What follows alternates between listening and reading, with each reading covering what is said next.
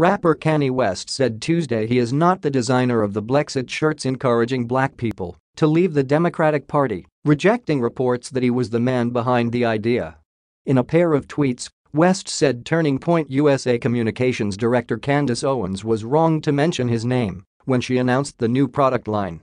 "I introduced Candace to the person who made the logo, and they didn't want their name on it, so she used mine. I never wanted any association with Blexit. I have nothing to do with it," West said. "My eyes are now wide open and now realize I've been used to spread messages I don't believe in. I am distancing myself from politics and completely focusing on being creative," he added. The shirts, which are a play off Brexit in the United Kingdom, were introduced Saturday at Turning Point USA's Young Black Leadership Summit in Washington, D.C. "Blexit is a renaissance, and I am blessed to say that this logo, these colors, were created by my dear friend and fellow superhero Kanye West," Owens said at the event, according to Page 6. West was not in attendance at the event. The designs of the shirts include the words Blexit or We Free and come in different colors. They are available on the Blexit.com website. In a tweet Monday, Owens blamed the press for misinterpreting her remarks, calling the Blexit project entirely her own.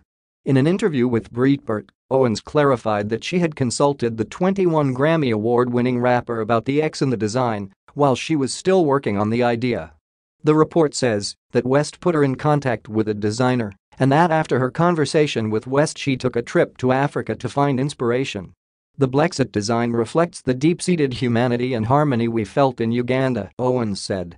"It's the humanity you see in the artwork. The bodies represent us all bending and binding together as a people to bring healing to our communities and real lasting change. That's what this movement represents. That's what was missing from the logo. That's what we found in Africa."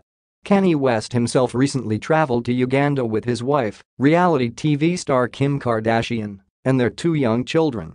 In a flurry of tweets earlier in the day Tuesday, West listed out ideas he supports and stressed that he wanted to thank family, loved ones, and community for supporting my actual beliefs and my vision for a better world. "I support creating jobs and opportunities for people who need them the most. I support prison reform. I support common-sense gun laws that will make our world safer," he tweeted. "I support those who risk their lives to serve and protect us, and I support holding people who misuse their power accountable. I believe in love and compassion for people seeking asylum and parents who are fighting to protect their children from violence and war." West visited the White House earlier this month, wearing a Make America Great Again hat, during which he gave an on-camera rant on issues including race and policies and embraced President Trump.